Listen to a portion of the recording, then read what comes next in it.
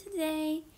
Today's lesson, it's a hands-on lesson, so prepare your rulers. We will be learning about triangles.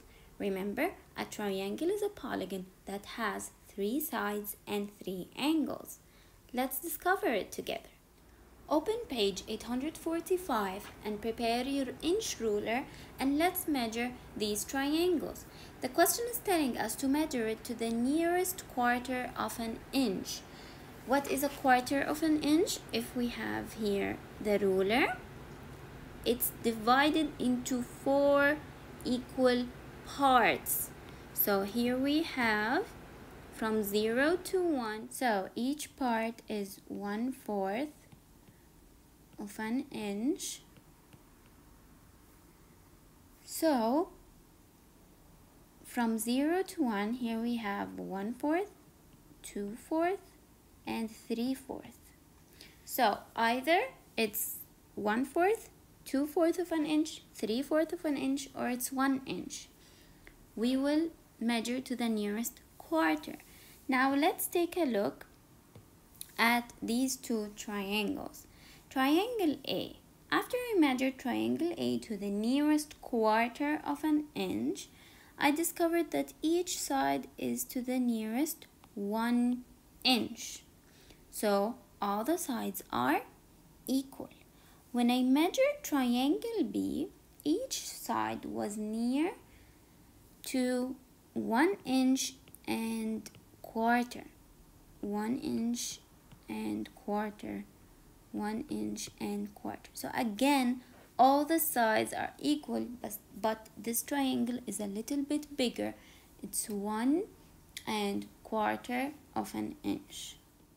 Let's measure the last two triangles, triangle C and triangle D. Triangle C, I discovered that this side is 1 inch and this side is 1 inch, and the last side was to the nearest 1 and 2/4 of an inch, which is, or 1 and half of an inch, because 2/4 is equal to 1/2. So it's to the nearest 1 and 2/4 of an inch. In the last triangle, this side was to the nearest 1 inch, this one was to the nearest 2 and 1/4 of an inch, and the last side was 2 inch. So the three sides were not, we don't have any equal sides here. They all have different sides. Now let's talk about the triangles that we have measured. Triangle A, B, C, and D. We need to identify each triangle with what we discovered about the side lengths. In number 1, which triangle had no side lengths are the same? Remember the triangle that has no side lengths that were the same? Yes, it was triangle D. In number 2, all 3 sides were the same. We had 2 triangles, remember? The first 2 triangles. All the sides were the same, triangle A and triangle B. Now the last question, exactly 2 side lengths were the same. That was triangle C. Before we move to the next page, let's just take a look at triangle D. Do you see this squared corner? Remember the right angle?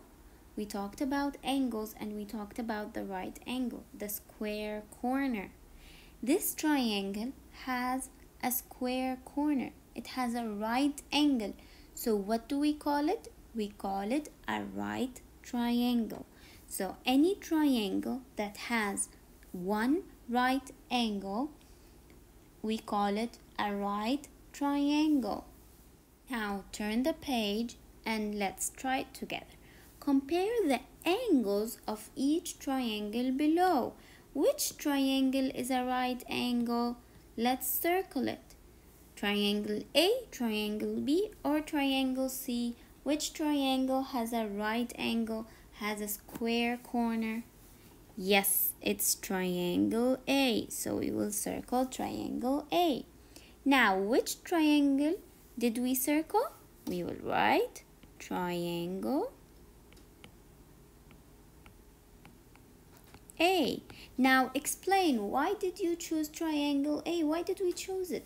Because it has a square corner. Now, so triangle A is a right triangle. Let's again talk about those three triangles. Which triangle has an angle greater than a right angle? Which triangle has an angle greater than a right angle? Yes, it's triangle B. Triangle B has an angle that is greater than a right angle. Where is this angle? Let's see it together. Here, this is the angle. It's greater than a right angle. Now, which triangle has all three angles that are less than a right angle? All three of them? Yes, it's triangle C. Triangle C has all three angles less than a right angle. Now, let's move to page 847 and solve two questions together. Let's practice it together. We will measure the sides of each triangle to the nearest quarter of an inch. Then we will state the number of sides with equal length. Now, let's start with number 7. When I measured number 7 to the nearest quarter of an inch, I discovered that each side is 3/4 of an inch. So actually, all the sides are equal. All three sides are equal. Now, let's solve another question together. Compare the angles of each triangle, then circle the correct description.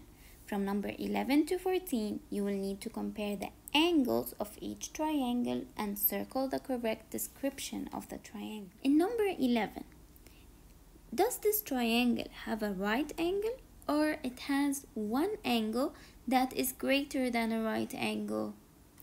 Yes, it has one angle that is greater than a right angle, which is this angle.